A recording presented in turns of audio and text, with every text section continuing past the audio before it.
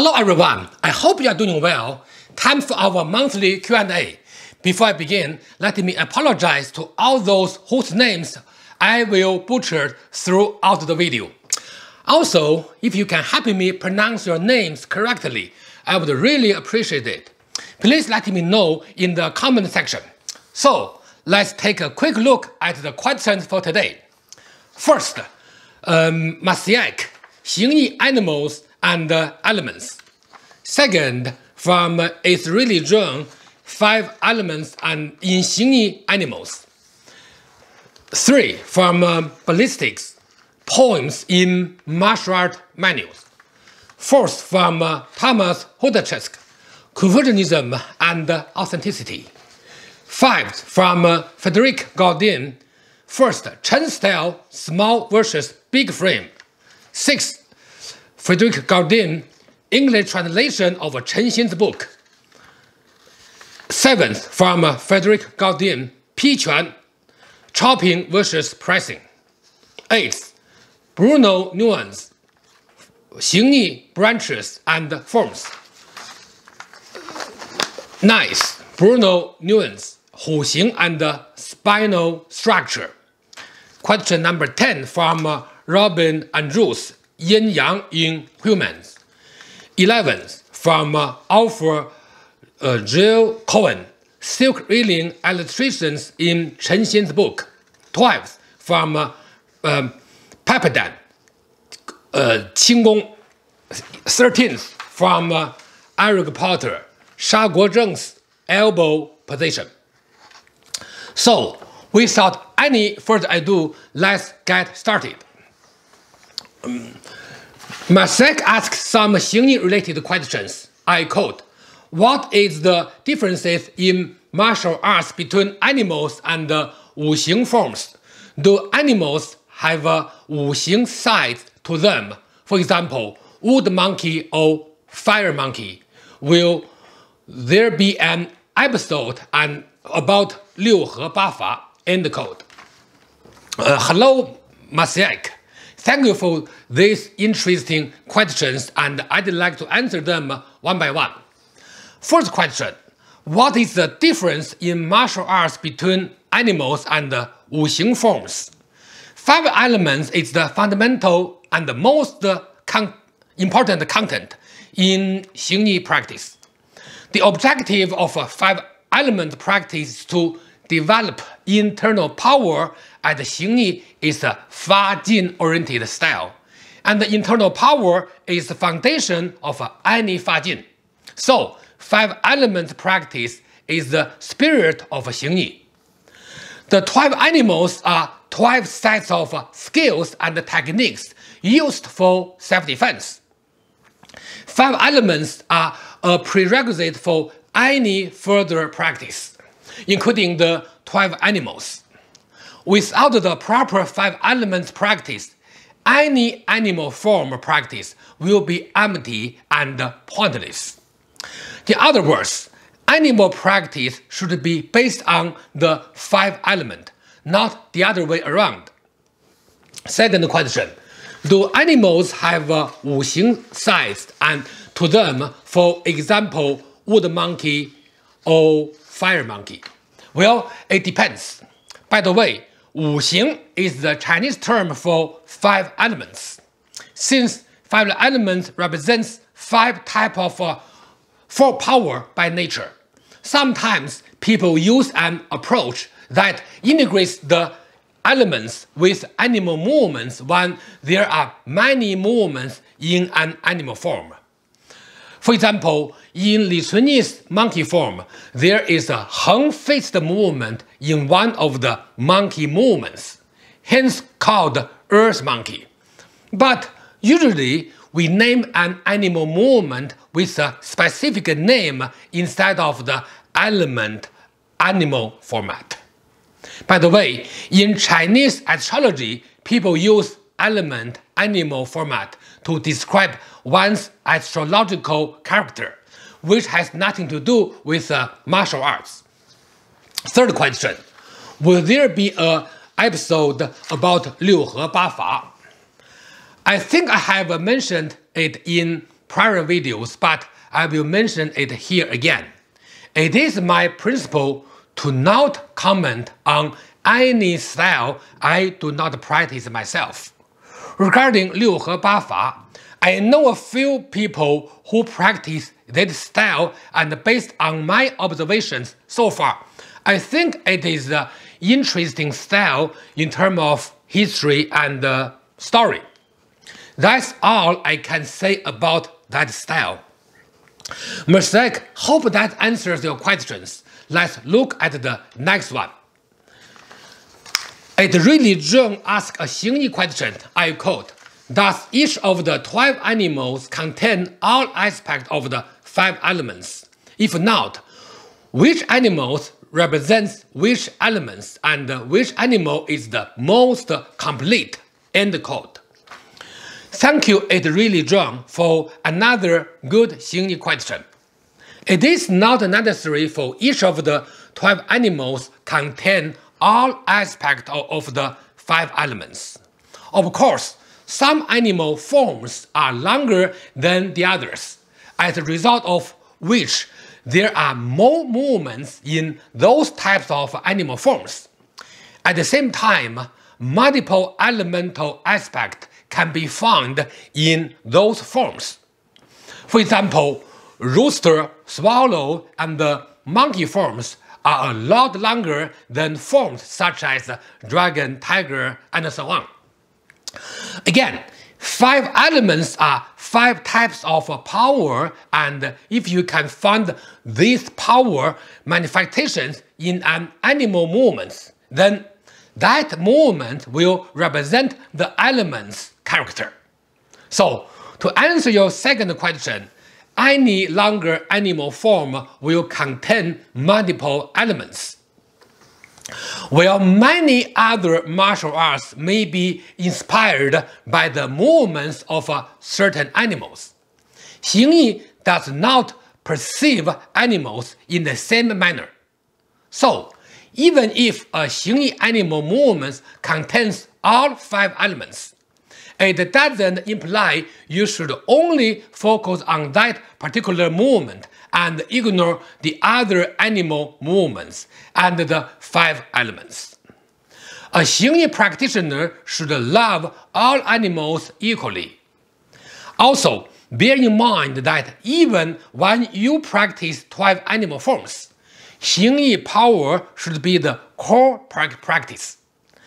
Any animal movements, no matter how flexible and relaxed, should have Xing power, or else it will not be considered Xing. Also, it is worth noting that you have to practice 5 elements at a good level, or at least develop some Xing Fajin, and only then should you move on to 12 animal form practice. Otherwise, it will just be a form without any Xing animal spirit. Each Xing animal spirit is a specific technique meant to be used in combat situations, and not supposed to be a fancy movement. Actually, Xing animal forms are not fancy at all. Anyone who tries to make it look fancy will be violating the Xing principle. ItsReallyJohn, hope that answers your questions. Let's move on to the next one. Ballistic asks a question about those poems, songs recorded in some traditional martial art training manual. He wants to know if those contents were created aiming to work as the reminders of the way the form should be, or a guideline to the form's characteristics and aspects. Thank you, Ballistic. Interesting question indeed. In Chinese martial art community, we call those poems, songs, 口诀. 口 means verbal, 诀 means key information. Put together, it means mnemonic rhyme, a pithy formula often in rhymes. Originally, 口诀 was used by religious doubts for teaching and performing religious rituals in the old days for many specific purposes, including dispelling evil energy from someone or some place. Later on, other practices borrowed this method in order to make it easier for people to memorize text. In modern times, 口诀 is usually translated as a proverb. There are many martial art proverbs in the community. All those martial proverbs are very important, but often also very confusing. Practitioners have often compromised clarity in favor of linguistic appeal during the formulation of proverbs, thus making them sound pleasant but really hard to understand. Furthermore, many 口诀 or proverbs were contextual at the time of creation, and the context is often not reflected in the words. Naturally, this leads to a majority of practitioners in later generations taking the proverb at face value. Even worse, each 口诀 often has its own culture, linguistic, and technical background, which cannot be applied to other 口诀, even though they may sound similar. The lack of understanding of the context of each 口诀 easily makes the unqualified practitioners misrepresent and misinterpret them. Think about this example. I study English and I can speak English in a professional capacity, and I can correctly understand most modern usage of the English language. But that is not the case when I read classical English literature such as the works of Shakespeare. I have a really hard time understanding and processing classical English language. If Shakespeare's work are difficult for me on the basis of linguistic complexity alone, try to gauge how difficult it is for a person who is neither an expert in the traditional Chinese language nor an expert in Chinese martial arts to interpret traditional Chinese martial art proverbs. Very often, they will use some prior Chinese to English translation as a reference to interpret it. Unfortunately, those translations are often wrong to begin with. I have already talked about such an example in the Q&A section of my 100th lecture video. Link is in the description. By the way, I recommend you check out my playlist on decoding martial proverbs. Link is in the description. I hope to resume that series in the near future. Ballistic, I hope I have answered your question. Let's move on to the next one. Mr. Thomas Hudecsek asked a question about Confucianism and authenticity. It is a great question, so please allow me to read it for you first. I quote, "Thank you for the very clear and helpful lecture about the nature and the application of the inner mind. I have an unusual question and I'm not sure if it is appropriate to ask this.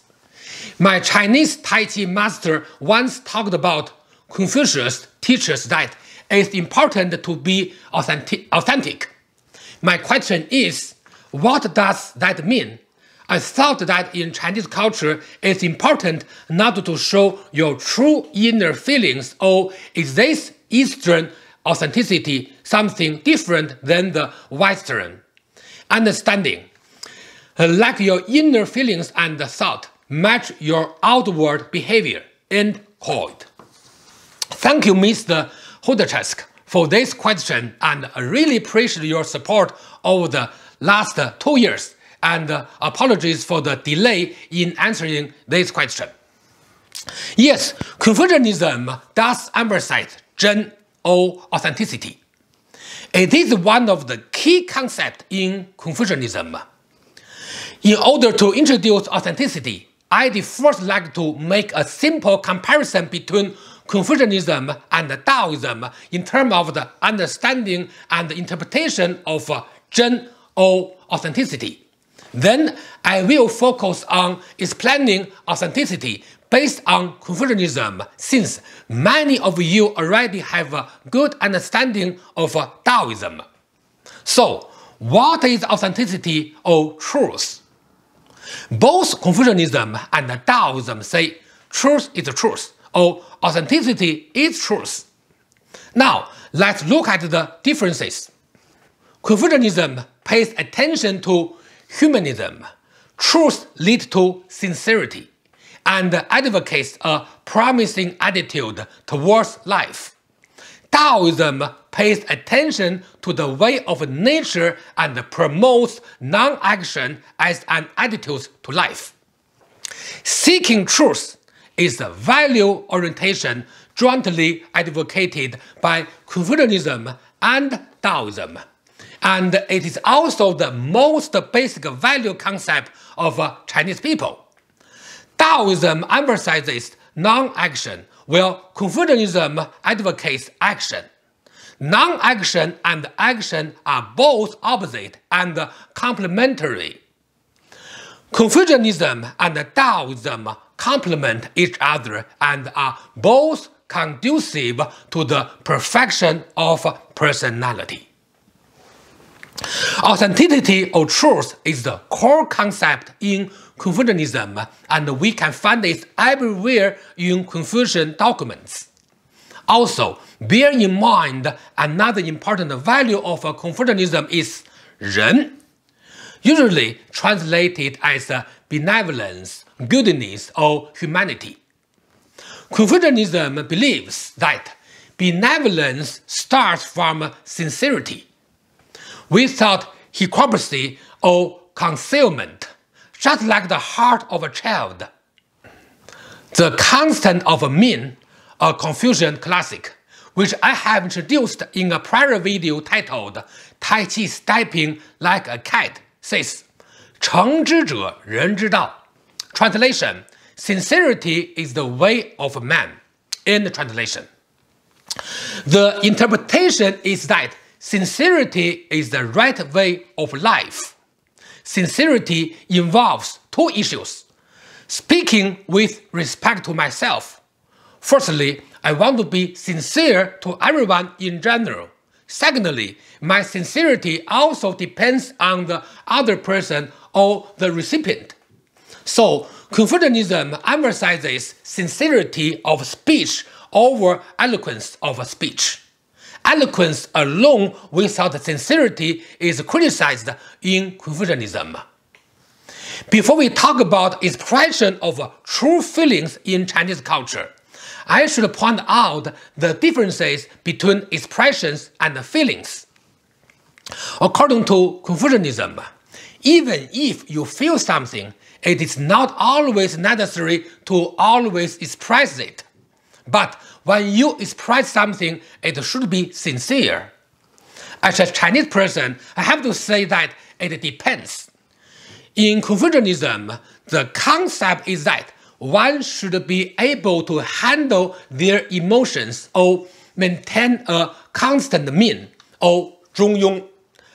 Another explanation of a 中庸 concept. So, the ability to handle one's emotions is believed to be a sign of maturity. According to Confucianism, I'm still immature, since I very often show my emotion in front of others instead of holding it within. It's my personality. So, expressing or withholding one's emotions has nothing to do with authenticity or truth. Authenticity is the way of life, while expressing or withholding one's emotion is a personal choice in social interaction. Ms. Hudecsek, I hope my answer helps. Let's move on to the next question. Frederic Godin asked a few good questions, and I'd like to answer them one by one. His first question is about small versus big frames of Chen style Tai Chi. He asks, I quote, Is the short frame Chen Tai Chi mainly different from the long frame in the amplitude and expression of movements, or are differences more fundamental, such as different movements and routines? End quote. Both small and big frame Tai Chi follow the same Tai Chi principle and aim at the same objective, but practice in different ways.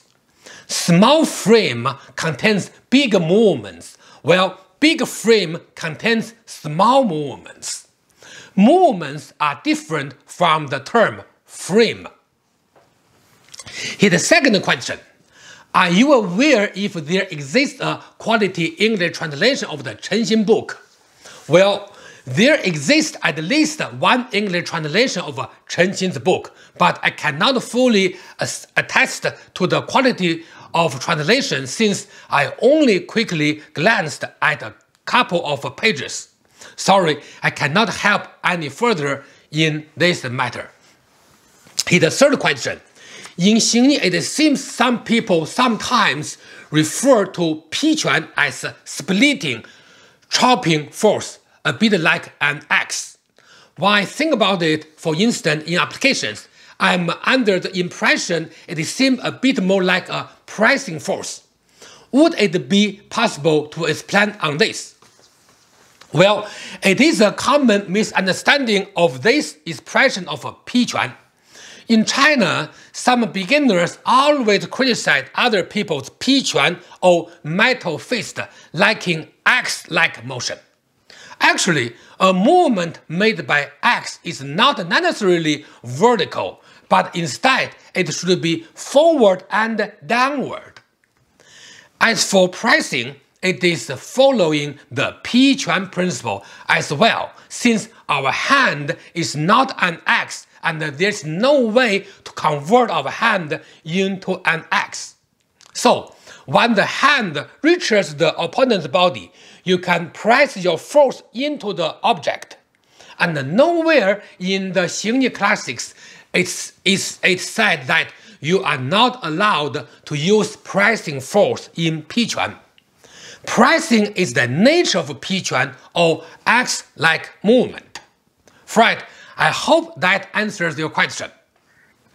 By the way, the following words are not meant for Fred, and I'm just using this opportunity to share my observations with you all. Very often, not only in martial art practice, but also in many other things, a beginner only sees the differences between different practices. They cannot see the commonalities between two different physical differentiated movements. But in reality, different approaches often end up in the same result. That is how you differentiate a beginner from an expert. In other words, when you have a hammer, everything looks like a nail.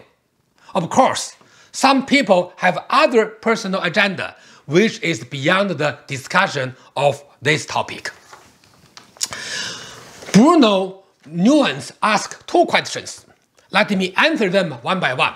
His first question, I quote, which Xing branch has less forms in his training program? End quote. Any well-developed branch of Xing contains many single movement practice, routines, weapons, and so on. If there are only a few routines of a branch, then very often it indicates a lack of development in that branch. It was true in older days, but may not be a valid criteria in the modern time because of the lowering of standards as a result of incorporation of wushu practice by many other practitioners. More importantly, it is not about which style has more forms, but it is about our own choice to practice.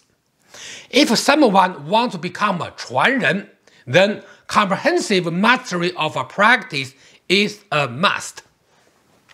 His second question, I quote, about the action of the spine when you send the power out in Tiger, Huxing. You bow the spine when you store power and unfold when you send power out, or you do the opposite. End quote. My quick answer for it is that I slightly curve the spine when storing power and then unfold during release, not the opposite.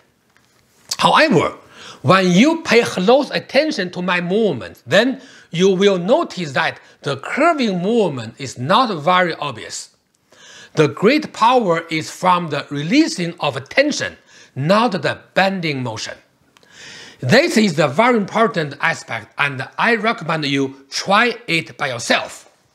A lot of the so-called traditional Xing, which is in fact heavily influenced by modern Wushu, is severely lacking in these details. You will notice those practitioners move their arms like a robot. You can surely find many such examples on the internet. Bottom line, if your objective is to practice traditional Xing, it's worthwhile for you to also be able to identify modern Wushu-influenced Xing and actively avoid it. Bruno, I hope that answers your questions. Let's look at the next one. Rueben and Ruth ask an interesting question. I quote, I have often heard that men's minds are yang and their body is yin. Women's mind is yin and their body is yang. Is it true that internal martial arts transform a man's body to be more yang, and what will this effect be to have a yang body as well as a yang mind? End quote. Thank you for the question, Rueben. Before I answer the question, allow me to correct you first. There's no such concept of the yang mind and the yin body or vice versa, since body and mind should unify as one. This is an old concept that describes the energetic nature of man and women. However, it is rooted in TCM, not martial art or Shudao. In TCM, the theory is that qi or yang energy is the dominant factor of man's health, while xue or blood or yin energy is the more dominant factor for women. It's not that a man has to convert their energy to yin or that a woman has to convert her energy to yang. It is also wrong to say that men have to transform their yang energy to even more yang. In the end, we need to reach a neutral or balanced state of energy between yin and yang, not transform ourselves in the opposite direction. Again, in martial arts, we need to strengthen our energy, which is the balanced yin and yang energy, not just the isolated and individual yin or yang energy alone. Rueben, I hope that answers your question. Let's move on to the next one. Mr. Ofer Cohen asked some follow-up questions after I answered his original question in last week's video on circulating energy. Link is in the description. Here, he refers to the circulating illustration in Chen's book. He asks, I quote, are the lines in the illustration representing external spiral movement of the arms, legs, and torso? Or are they representing internal movement within those body parts? And are these lines denoting for specific positions of the movements, or they are mere general illustration of the spiral movement without denoting on specific acupuncture points or specific body parts in the body? End quote. Well, any energy originated inside the body and the limbs must get applied outside the body and the limbs. In other words, internal energy should be generated internally but applied externally. I have a video on the subject 内功外用, talking about the internal energy and emphasize that it should be applied externally, or else it will be useless in combat situations. So, in Chen Xing's book, those lines are used to express the external expression or application, not the internal movement at all. Also, they are just general illustrations which do not specify any areas of the body. Silk reeling energy should be everywhere but applied in only one stream of energy, which I talked about in last week's silk reeling energy video. Ms. Cohen, I hope I have answered your question. Let's move on to the next one. Pepadan asked about Qing. Thank you, Pepadan. I do plan to make a dedicated video for Qing, but let me talk about this briefly here. Qing, a very popular term, is used to describe the practice of jumping very high after practicing certain Latinist techniques. To my knowledge, no prior definition of Qing exists. So, we first need to define what Qing is. Of course, there are some practices can help someone jump higher or faster, but I do not think any Qing practitioners can jump higher than the Olympic level high jumpers. So, if someone claims they can jump very high because of Qing practice, please take this with a grain of salt. Pepadan, I hope that answers the question. Let's move on to the final question for today. Eric Porter asked about Guozheng's elbow position seen in the thumbnail of a prior video, which you can also see here. Well, Eric Porter, as I have mentioned in the past, I do not want to get involved in any issues you may have with others in the community. But since you also asked me a technical question, I think the technical part is worth answering. Guozheng is regarded as one of the best martial artists by many in the community, including myself. He left behind a lot of great materials in the form of written works, photos, and videos, all of which reflect his highly advanced practice. Guozheng's photo that I used in the video clearly indicates his elbow position, and I was impressed by your sharp observation.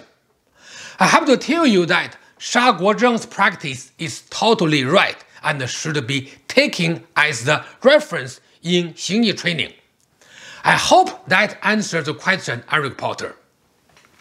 Also, I do appreciate your support very much. I would still ask you to tone your language down. In fact, it is not at all necessary to argue with others who may have different ways of practice compared to Guozheng and myself. Everyone is entitled to their opinion, right or wrong, regardless. Also, like I have mentioned in my 99th lecture, I have been slandered by malicious people in the past.